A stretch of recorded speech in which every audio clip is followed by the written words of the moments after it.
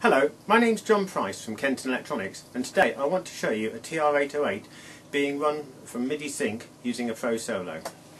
I've got a Pro-Solo here, and the only setting you need to change from the default settings is parameter 42. Parameter 42 changes this socket from being the through socket, which it is by default. It changes it to a Sync 24 socket. So if we pick parameter 42, select that, it says TH meaning through. I change it to SY for sync and press and hold the select button until it says ST, and that means it's now stored, so remember that setting. I'll just show you the TR808. I programmed a simple 8s pattern into it so you can hear what's going on. So that's the 808 itself. I'll just change the tempo so you can hear that that's what's running.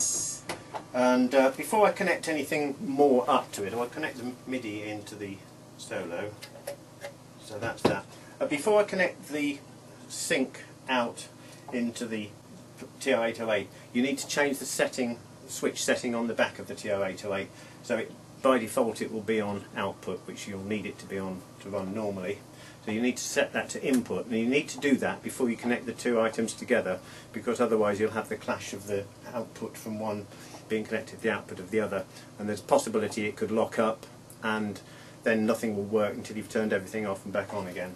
So connect up the DIN sync lead.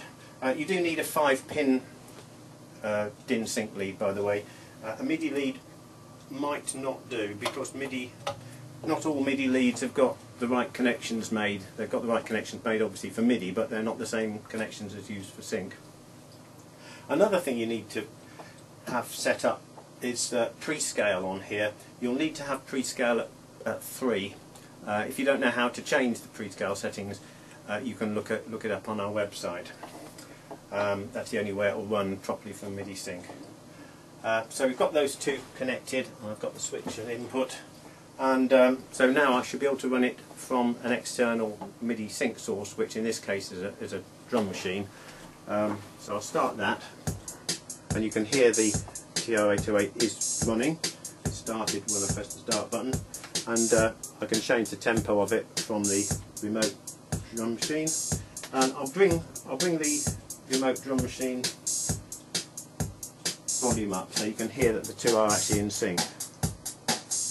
So that's both of them playing. I can tinker with the tempos, and stop it, and basically that's the TR808 running in sync using a Pro-Solo. Thank you for watching.